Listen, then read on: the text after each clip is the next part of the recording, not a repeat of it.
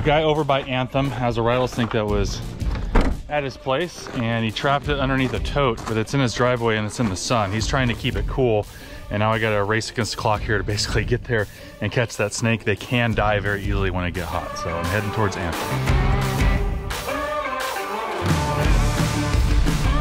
Something that's really surprising to a lot of people is that rattlesnakes and other snakes actually die really easily in the heat.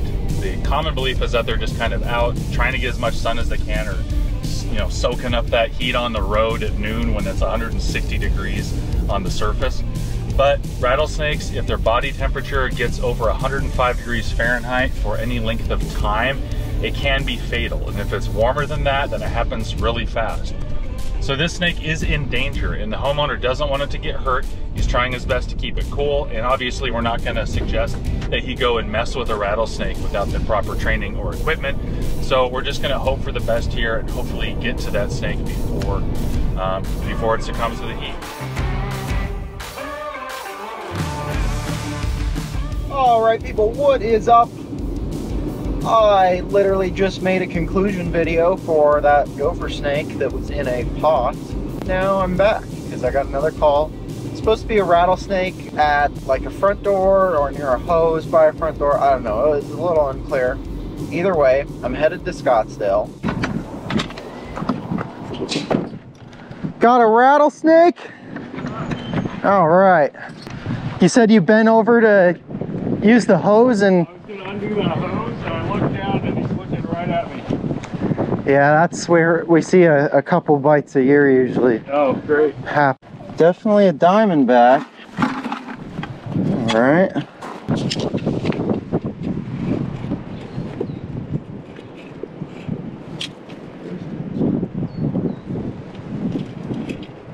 Come on, buddy.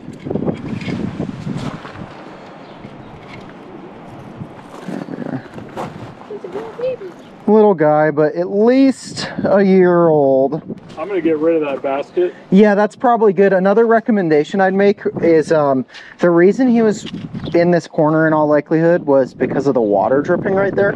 So Fix the spout. Fix the spout, but just putting a maybe a couple like little flagstones or pavers under the spigot will make it so that instead of dripping and then soaking into the soil and creating a little wet spot there, it'll drip and just evaporate. And that's especially important in the summer because in the summer they're looking for the moisture, they're looking for a wet spot on the ground to cool off, somewhere to get a drink. So that combined with the fact that this corner, especially in the summer, is going to get shade basically all afternoon.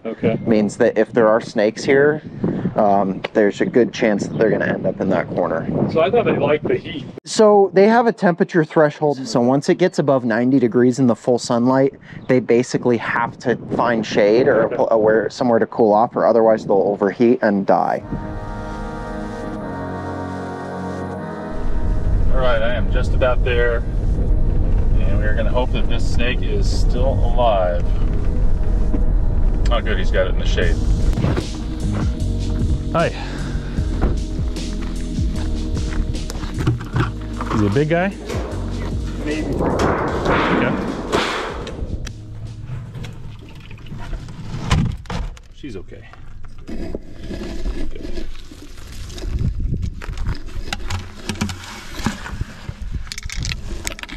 Where's she at?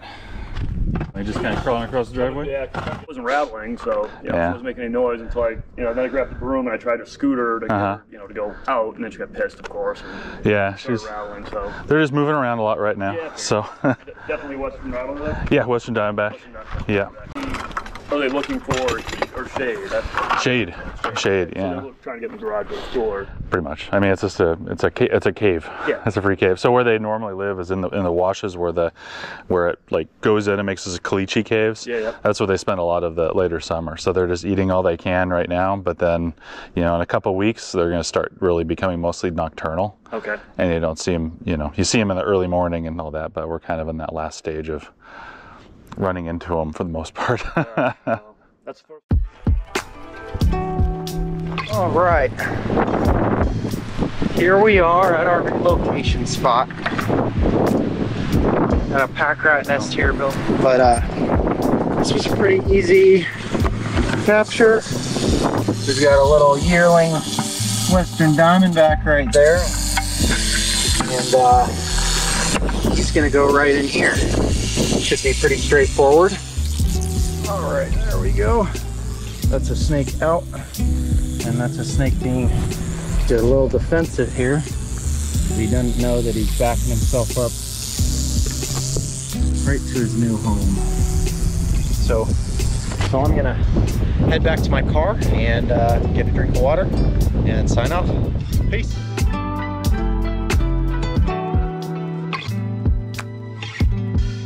So if you can't tell by now, the single greatest factor that brings us to more homes than any other to catch rattlesnakes is heat avoidance. Whether it be that lantana that's under-maintained or the hole under the shed or a leaky sprinkler, anything that a rattlesnake can do to stay out of the heat of the day in the desert and stay hydrated is going to be a thing that they're going to use. And if that's at your house, that means then that's where you're going to see a rattlesnake. So while I'm releasing this snake, here is a longer explanation of how this works. All right, got a little walk. I'm looking for deep cover where this snake can get out of the sun. It is still spring, it's not all that hot, but the ground can be lethally hot right now for them. So even though the air is maybe 85 degrees, the ground temperature is much hotter, of course. Okay, so this is actually not a pack rat nest, but it will serve the same purpose here. This is debris from a flood, or a rack as it's called. So you can see how high the water got here at some point. Yeah, it's still somebody's toilet. And these are also the places that rattlesnakes will use to hide, and a lot of the same reasoning as they would for a pack rat nest. So I'm going to gently scoop her up and make sure she gets into that shade. Oh, she's coming towards me. Well, she doesn't know any better. She's just kind of going the way that she thinks she can hide, but we got to get her going the other way, because that way is death, lady. We got to make sure she gets in that cover. There we go. Go hide. There we go. A lot of effort to have her just crawl out into the sun and die, so we got to make sure she goes the right way. Whew. And she'll be just fine in there.